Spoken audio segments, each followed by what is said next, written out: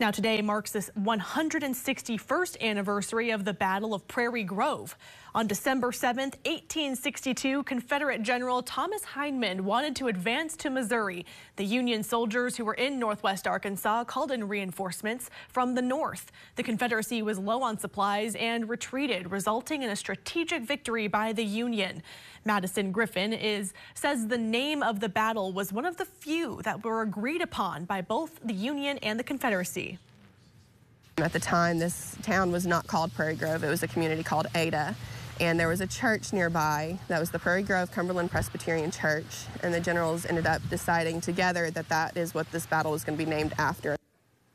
Griffin says the city's name was later changed to Prairie Grove. She says it is important to have parks like the one at Prairie Grove Battlefield to prevent history from repeating itself.